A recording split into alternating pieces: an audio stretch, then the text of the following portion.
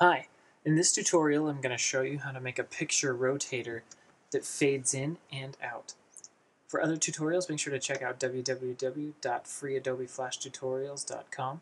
If you have any questions or comments, I'd love to hear them at freeadobeflashtutorials@gmail.com.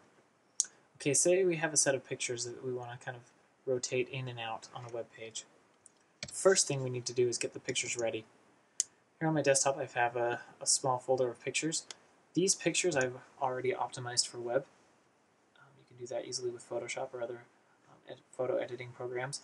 I've set these to 72 dots per inch and set their width at 400 pixels, height 300 pixels, just so that they're a smaller size that the web can handle, and also in our Flash file. It's always a good idea to optimize those before you put them up on the web, so that way they load faster. First thing we're going to do is go up to File, Import to Stage. We want to select one of our pictures. Now if the picture names are like this, picture 1, 2, 3, or 4, or if ABC, those kind of things, Flash, when you import them, will detect that it's a sequence, and we want to detect all of them. Yes. The other thing that I wanted to make sure is that you set the appropriate stage setting. So if you right-click on the desktop or on the stage, and you can go in and set your document properties. I already set this one to 400 by 300 so it matches my pictures. Okay, the next thing we need to do is make sure all of these pictures are on their own layers.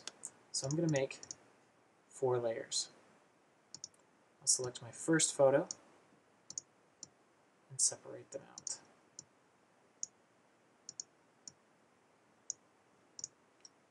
Okay.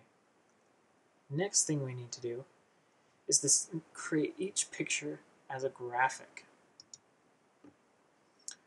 With the picture converted to a graphic, we can then change our transparency, or our alpha. So if you select the picture and press F8, we want to change this to a graphic. Let's not see that one. Let's choose our next one. Press F8, it's a graphic. Press F8. Press F8. There. Now they're all graphics. Okay, now, I'm selecting all of the last frames in my layers. I'm going to go ahead and drag them out to 30 frames. I'm going to come over to the 5th frame. And just to make this easier, you could do them one by one, but it's Shift and select all of these frames and right-click and convert to keyframe. And do this again at 25. Shift, grab all those frames, and convert those frames to keyframes.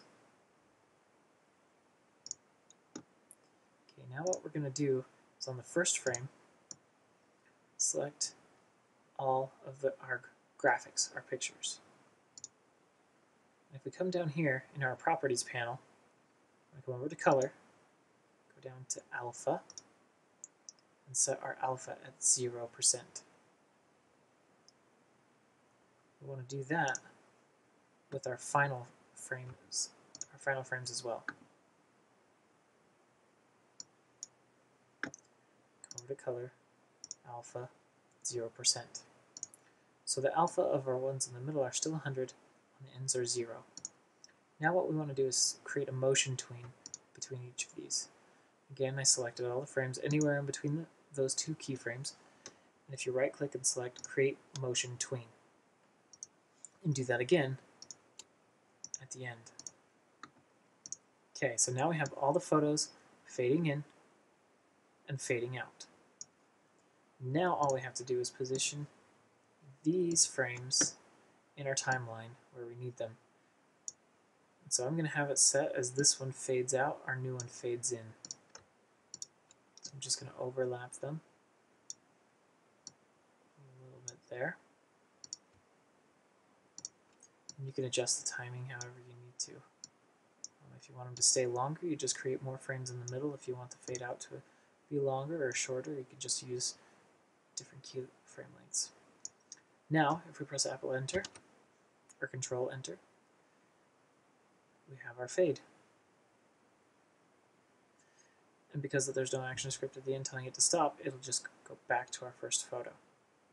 So that's a really easy way to embed the photos into a Swift file and create a rotating, fading in picture rotator.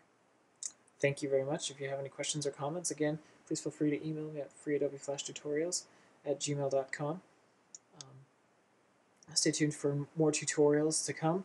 I'm going to show you later how to build one that the files are actually pulled out, so you don't have to actually embed them into the file and using some action script and things.